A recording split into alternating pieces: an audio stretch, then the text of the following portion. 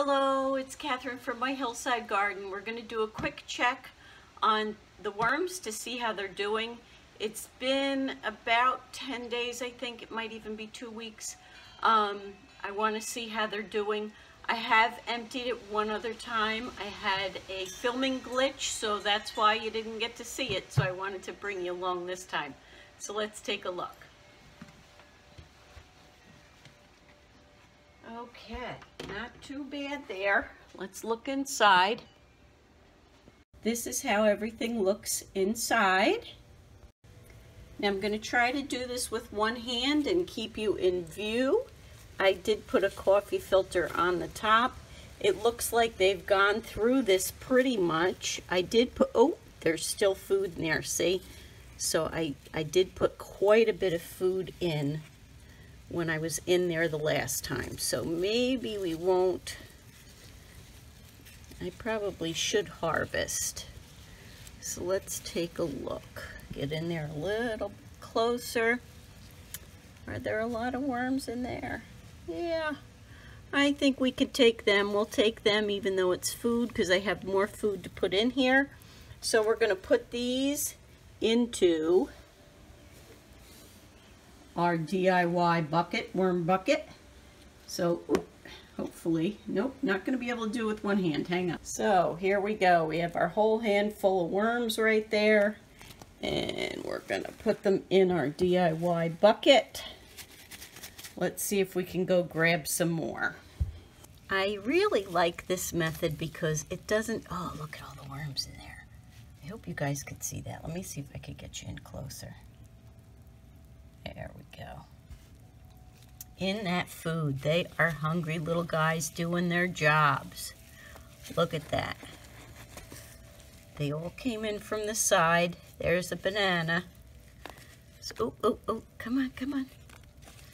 Bunch more. We're just gonna take out as many as we can grab in our hand at one time. There we go. Sorry about the camera work. We're gonna put them in our DIY bucket. So there's a second handful. Oh, this is truly so much easier. Let's back out a bit. Okay. And is there a bunch more in there? Let's see. What do we have down over here? Oh, look at that nice handful. All right. There's some more. We're going to put them in there too. Whoop. Okay. So if you have ever had the experience of digging through the worms to get them out of your compost, you know it can be backbreaking work.